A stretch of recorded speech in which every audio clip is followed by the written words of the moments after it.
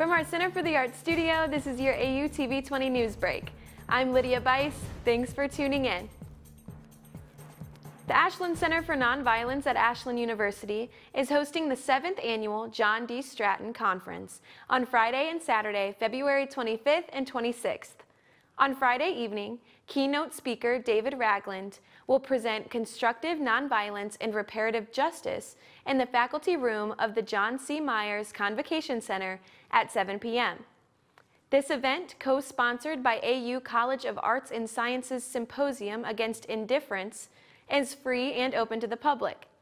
The Ashland Center for Nonviolence promotes alternatives to violence through education, training, and building relationships that foster awareness and consideration of issues related to nonviolence and social justice.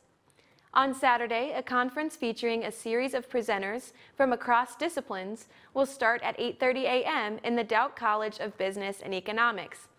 Registration for the conference is required and can be completed at acn.nationbuilder.com.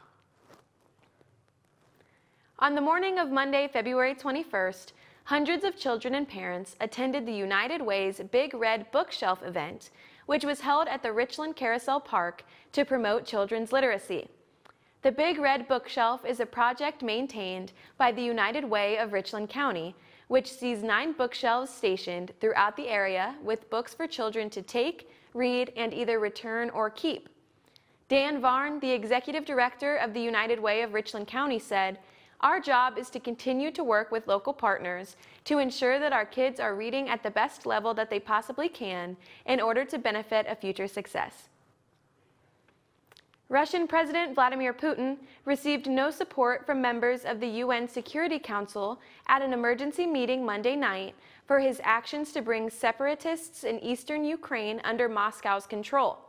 The U.S. called his moves a pretext for a further invasion. Many members condemned his violation of Ukraine's territorial integrity, and even close ally China is urging a peaceful solution.